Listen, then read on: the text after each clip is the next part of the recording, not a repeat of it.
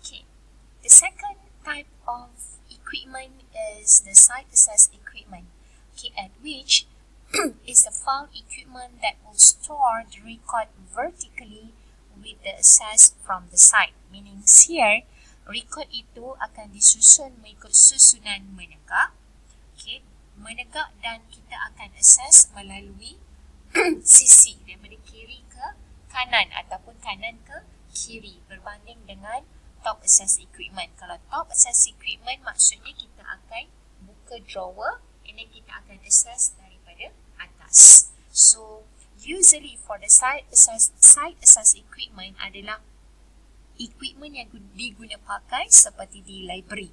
Right? Kita ada shelf, file, okay? Or if the question asks you, the other name for a site access equipment is a shelf file. Alright, and this shelf file is actually consisting the horizontal open shelf, which is similar to open bookshelf. Okay, consisting horizontal open shelf maksud dia ada so-called horizontal melintang. Okay, setiap shelf tersebut dia akan ada baris melintang.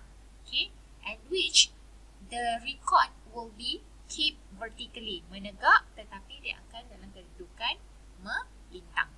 Alright, and the folders are being placed upright on the shelf in a side-by-side arrangement and accessed from the side. Like I mentioned previously, it been put on the vertical, berdiri, dan daripada kedudukan sisi, sama ada sisi kiri ke kanan ataupun kanan ke kiri.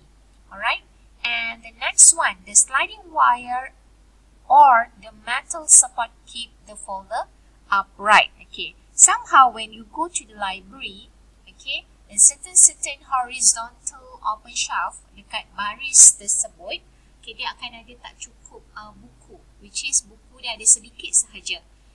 So what they will do, they will put the metal, okay, the holding metal at the back, okay, so that buku tu tak terjatuh. Okay, that is specifically for those horizontal shelf yang tidak memenuhi untuk satu baris. Alright, why? Because you want to make sure that folder or that record are being put in the upright position. Okay, so this is the example on the slide. Okay, as you can see there are a lot of types, okay, for the site access equipment, or we call it as a shelf file. Alright, it's depending on the organizations, okay, whether they want to use the top access equipment or site access equipment. Okay, here, this also another examples. This is the reality in we call this one is actually in the hospital. Alright, as you can see there, the record or the folder itself is not in the upright positions. It's slightly to the right, okay, because they don't put in this positioning with the support of the metal, okay, the support metal at the back. Alright, so here we have a look on the advantages and also the disadvantages of the site access equipment. Alright, so here the advantages is actually it's require the less L space. L space maksudnya lorong. Okay, kalau you lihat pada gambar rajah di sini, okay, kalau kita ada this kind of shelf ataupun site access equipment, kita memerlukan ruang yang sedikit, okay, less L space in between daripada one shelf to another shelf. Okay, somehow in a certain situations, if they have more than one staff who want to access the record, dia boleh masuk walaupun ruangan tersebut, ruangan lorong tu adalah kecil. So kebaikan dia lah. Okay, if you use the drawer, you cannot have the face-to-face punya drawer. Why? Because you need to have an extra space. Sebab apa? Bila this one, bila sebelah kanan buka drawer, sebelah kiri buka drawer, tak ada ruang untuk kita berdiri. Kita akan berdiri di sebelah sisi. Alright, itu maksud dia. Okay, the second one, when you use the site access equipment, it been says that you can save the wall space. Alright, with the floor to ceiling. Sebab apa? Bila kita sebut shelf ataupun kita sebut site access equipment, selalunya dia akan lebih daripada 3 tier. Okay, berbanding dengan drawer. Drawer selalunya 3 tier, 4 tier. Okay, kita kalau drawer tu kita ada drawer tu ada 4 tier, 4 tingkat, 3 atau 4 tingkat. Tetapi kalau kita guna site access equipment, dia akan menjimatkan penggunaan dinding. Instead of kita ada menggunakan separuh dinding, kita boleh guna the full utilize of dinding dengan adanya site access equipment. Sebab apa? Site access equipment ni open shelf, selalunya dia akan bertingkat naik atas. Okay, and the staff will be equipped with the bangku ataupun there will be the ladder untuk panjat untuk dapatkan yang record di atas.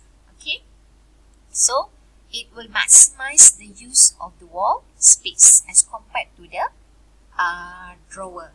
Okay, sebab kalau top access equipment, kita tak boleh ada yang top access equipment yang tinggi. Sebab apa? Dia punya access daripada atas. You imagine kalau dia tinggi 5 tingkat, you nak tengok daripada atas tu, you kena, benda tu tak convenient. Alright, so the next one, okay, most of the site access equipment is actually heavily open. And the site access, maksudnya daripada jauh kita dah boleh nampak dah. Alright, kita dah boleh nampak dan kita tak perlu tarik drawer, tarik untuk lihat. Tapi kita daripada jauh kita dah nampak on the susunan on which record that we want to retrieve. Right? The next one, okay, this is the examples of the aisles, ruangan di antara that what we call shelf file. Okay, this is a shelf file here. They have a shelf file here. So this is a space given. Okay, you can have the arrangement of wide aisles, narrow aisles, and also very narrow aisles, depending on your what we call the space in your company.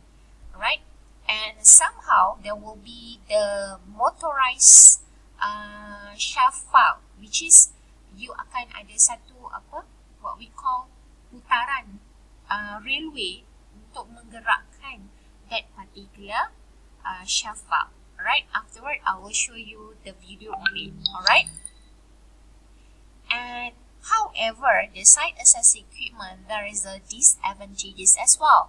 Alright, as you can see on this on the screen itself. Alright, even though it can be accessed by 2 persons in one situations, okay, but somehow when the single document are retrieved from the folder, the shelf filing is inefficient. Okay, inefficient meaning that somehow bila you tarik satu especially in the library lah, bila you tarik satu file akan terjatuh. Itu maksud dia inefficient. That's why they've been equipped with the metal support at the back. So whenever you retrieve that file, you will put it the support at the back so that dia tak terjatuh. But it's require the energy for you untuk tolak. Alright?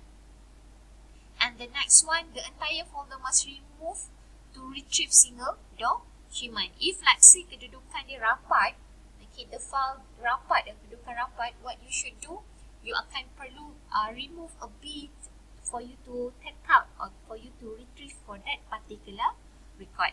So here essentially is depend. Alright, that's why as you can see here, untuk hospital, they don't have a metal support at the back. But they just have is as you can see there, okay, untuk dia punya shelf file dia ada separator. So each separator sebenarnya dia dah estimate.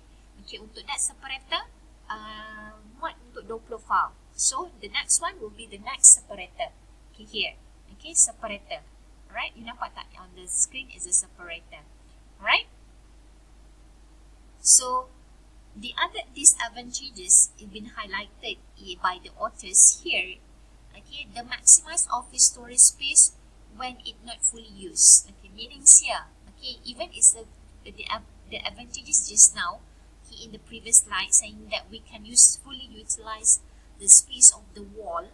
But if let's say you dah fully utilize rak you tinggi tapi rak tu kosong, okay, Okay, itu maksud dia. Maksudnya kalau you tak fully utilize for that particular storage, it end up with the wastage, right? And this is another examples, okay, on the site access equipment, alright. And this is another example. This is site equipment at which they are equipped with the sliding, okay, the what we call the protector, okay. Somehow, okay, the shaft valve is being equipped with this kind of protection because to secure the content, okay. For the drawer, we can easily to lock. They have a lock, okay. But here, for the open shaft or open valve, somehow they are not having that kind of measure protector. So, with that limitations, okay, the manufacturer, okay, they come up with this design at which they come with that kind of that kind of the sliding, right, to have the so-called to protect the content or the folder in that particular shaft file.